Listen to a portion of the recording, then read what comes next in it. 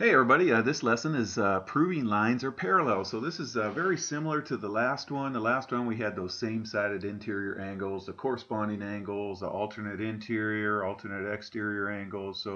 So here we're going to, if all that magic stuff happens, here we're going to say that they're parallel.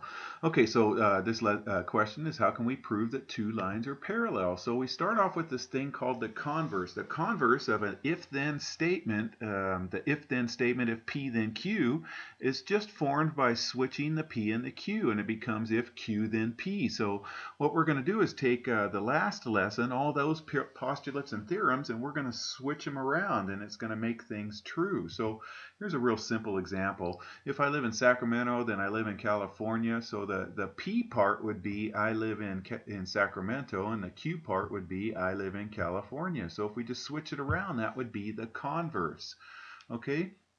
All right, so here we go. Let's review a little bit what we did in the last lesson. So if these lines are parallel, so here, this was from the last lesson. If the lines are parallel, then the magic stuff happens. Okay, so 6 and blank are supplementary, and this says same-sided interior angles. So 6 and 3, so it would be same-sided interior angles. So they're supplementary. So would 4 and 5. 4 and 5 are supplementary for the same reason. Okay, this one says 4 and blank, and then it says alternate interior angle. So 4 and 6 would be congruent to each other. So the lines would be parallel, okay? If the lines are parallel, okay? Again, if the lines are parallel, what is 3 and 7 are corresponding angles. Remember, corresponding angles are if I slid these two lines together, 3 would slide right down on 7, 1 would slide right down on 5. So 3 and 7 would be congruent for corresponding angles. Okay. 8, here's 8, it's an exterior angle, and it alternates on the transversal with this exterior angle, angle 2. So 8 and 2 would be congruent. 7 and 5, they're congruent no matter if these lines are parallel or not. Vertical angles are always congruent. So 7 and 5 are congruent because of vertical angles. Okay, 4 and blank are supplementary. Well, I know 4 and 5 are supplementary because they're same-sided interior angles, but this one says linear pairs. Linear pairs are supplementary no matter what. So 4 and 3 make up this line, line L, and also 4 and 1 make up this line, the transversal, line T. So 1 or 3 would be on that one for linear pair, okay? All right, so the converse of our theorems in the last lesson, or there was one postulate, the same-sided interior angles postulate, so are also true. So if we just flip them around, so here we go, we got these two lines right here. These two lines that are cut by this transversal right here, if any of the following stuff happens from the last lesson, then the lines are parallel. So the first one says, if the same-sided interior angles are supplementary, so 4 and 5 are supplementary, or if they add up to 180, which means supplementary, or 3 and 6, if they add up to 180, if they're supplementary, then those lines are parallel. Okay, see how it's real similar? The last lesson said, if the lines are parallel, then these are supplementary. This lesson's saying, if these are supplementary, then the lines are parallel. Can you see the converse happening? Whoops, I didn't mean to do that. Let me put it back.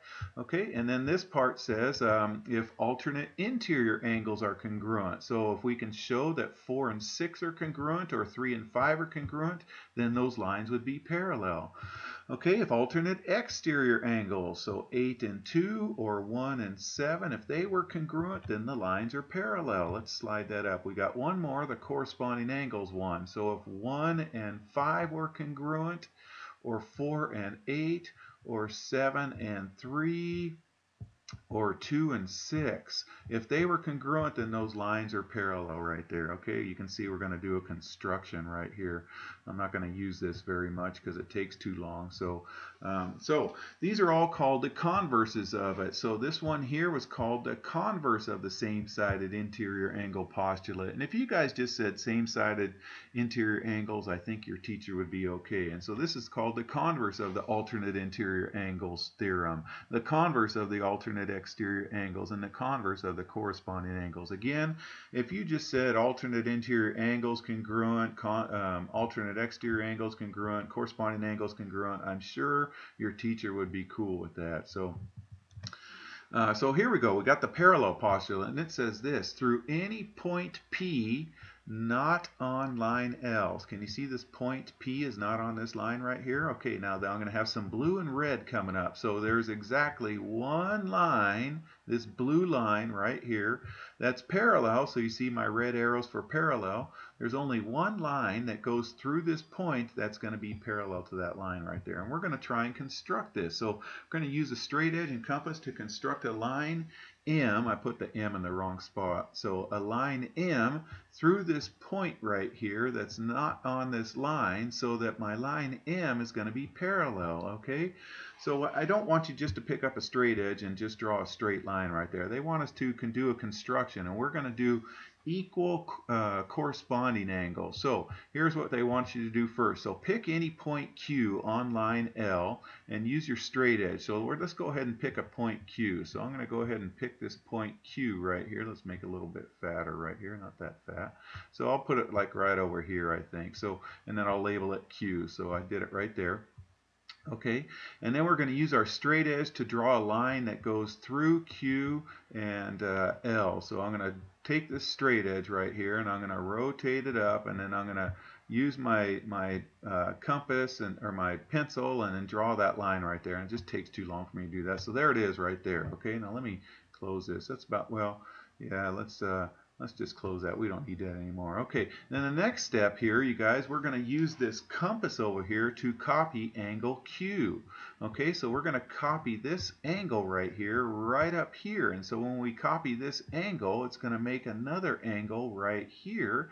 And then that other angle is going to make our line M. Okay, so this is how we do this. We did this in one of our earlier lessons, and I'm just going to kind of briefly go through it. Put pointy on Q, and then I'm going to close that up a little bit, and then we're going to strike an arc that goes through, oops, that's a little bit fat. Let me go a little bit skinnier right there. And we're going to strike an arc that goes through, whoops, that's a little bit too fat. Okay, dang it, I didn't want to go that big. But anyways, let me go back. Sorry, let me get this, and we'll go here, here. Okay, and then so we just do that, okay? And then we're going to take this same measurement, and we're going to go up here and do the same thing. We're going to make that arc right there, okay? And then what we do, after we do that, these got to be the same length right here. Then we're going to change our compass opening. We're going to put pointy right there, and we're going to rotate this guy down, and we're going to close the compass up. So let's see, so it goes right through the other intersection. So let me close this up so it goes right through there. All right, and you got to get it just right. Okay, so right there, and then we're going to make an arc right here. Okay, so we're going to go right here. Whoops, I didn't mean to do that. Let me go back. Sorry, this is hard on doing this here. So I know. And we're going to make this arc right here, and then we're going to take that same compass opening and take it right up there and do the same thing, okay? And so you'll see I did it right there, and I can close this out, okay? All right, and then we're going to use our straight edge and connect it up through P right there, and we've just made equal corresponding angles. So those lines would be parallel because they're equal corresponding angles. All right. Okay, so let's use the given angle relationship to decide whether the lines are parallel and explain. So, are these lines parallel if 3 is congruent to 5? Well, here's 3 and 5. I'm going to say yes because they're alternate interior angles, okay? How about 5 and 6 being supplementary, okay? 5 and 6 being supplementary. Well, 5 and 6 are a linear pair. They're supplementary no matter what. So I'm going to say no, we don't know anything about this parallel line right here. These are supplementary no matter what because they're a linear pair. How about 4 and 5? 4 and 5 right there. Those are same-sided interiors. So yes, by the same-sided interior angle postulate, okay? How about 4 and 8? Okay, so here's 4 and 8. Well, these are corresponding angles, so if they're congruent to each other, then yes, they would be parallel. So what we're going to do is plug in 15 right here. 15 plus 20 is 35.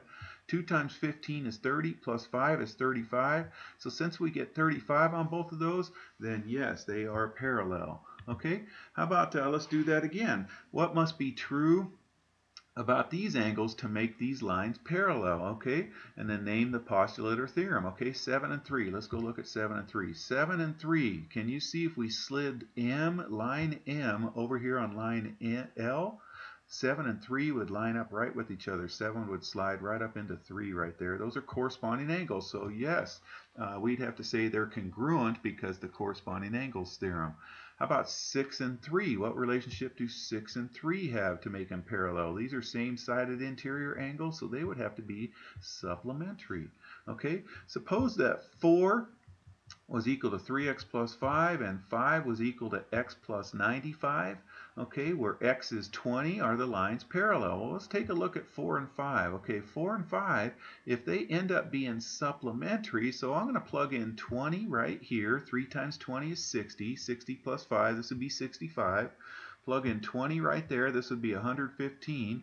Well, 65 and 115 add up to 180, so yes, those lines would be parallel by the same-sided interior angles postulate, or the converse of. All right, so I missed out to put angle 3 right here. This should say the measure of angle 3. Okay, so suppose the measure of angle 3, actually the 3 goes right here, equals this, and the measure of angle 7 equals this. So look at 3 and 7. These are corresponding angles. If they're congruent, then the lines are parallel. If they're not congruent, then the lines are not parallel. So plug in 15. 4 times 15 is 60. 60 plus 12 is 72. Okay, plug in 15 right there. 80 minus 15 is 65. This was 72. This is 65. I'm going to say no, those lines are not parallel right there. Okay. All right, you guys, if you are in my class, I would assign you that. Take care. Hope that made sense.